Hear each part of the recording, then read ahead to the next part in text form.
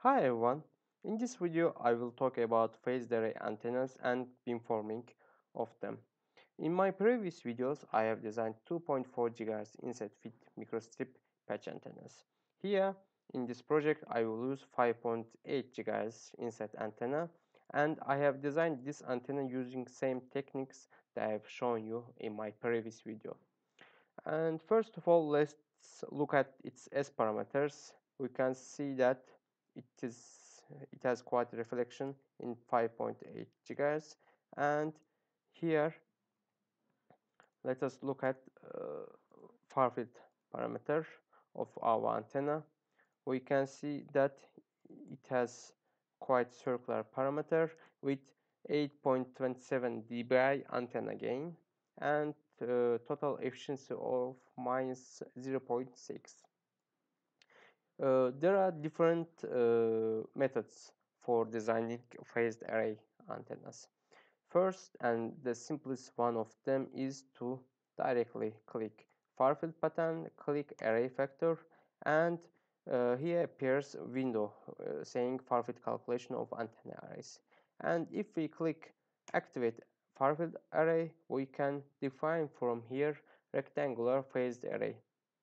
Here we can specify the elements in X, Y, and Z directions and distances between them and the phase shifts between these antennas. For this particular video, I will choose two X elements in X directions, one in Y and one in Z, and we will have 50 millimeter separation between them, and we will have zero phase shift between them. If we click update list, it creates two antennas, and we can see their coordinates here, amplitude and the phase values of this antenna.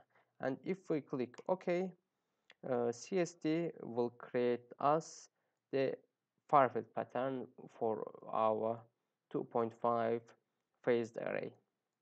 We can see here that its direction has increased to 11.4, and we will had the same efficiency value. We can also see from polar coordinates its directions as 0 degrees, and we can change these directions by changing phase shift values. If we click 30 phase shift and click update leads, it will change phase shifts of each antenna. And if we click OK, we can see that the main magnitude of the far field pattern changed to 4 degrees, as we can see here. Also, our main loop magnitude has decreased slightly. If we further increase the phase shift value to 60, we can see here the change. Our main lobe direction has decreased 0.2 dBi, and our main lobe direction changed to 8 degrees. And because we have two elements in x direction, we can only move our main antenna pattern along this x direction. And this is basically the first method to design phased array antenna in CST. In our second method, we can design phased array from schematic and using test array. First of all, let me not delete this array. If we can design phased array by clicking schematic and click simulation project and click array task. Here CST asks us how would be our antenna. We can choose here from diamond, from hexagonal, or from octagon, and there are some plenty other shapes. If you click custom, we can also specify elements in X and Y and spacings between them. And if we click 2, 1 and spacing 50, and if we click OK, it will create array like this I have created before this video. And if we choose create full array simulation project, it will create CST file where there will be two antennas separated by 50 millimeters, and it is created here, and it will calculate all the far field patterns of these two antennas. We can see here the designed antennas and its far field patterns here. So it's quite similar to the previous one, and uh, its gain almost the same, and its efficiency is quite small compared to the previous one. Also, we can change its main lobe directions from uh, setup button. If we click setup and choose simulation settings, excitation list, there appears windows where we can choose amplitude and the phase shift of our antennas. Again, using the method I have described before, I can choose one and click phase shift values, and we will have the same results as the previous video. And as a third method for designing phased array antennas, we can directly design two antennas, design two ports, and simulate it like here. And as a result, we uh, of this simulation, we will have two results. Uh, One result belonging to port 1 and other result belonging to port 2.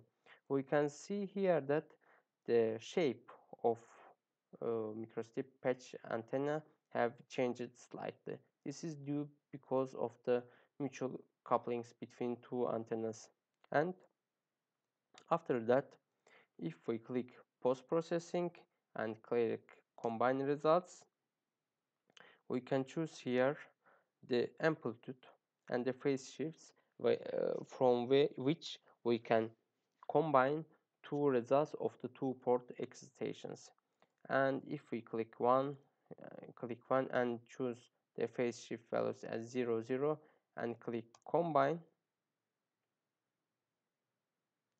CST will combine and create far field pattern from these antennas like this.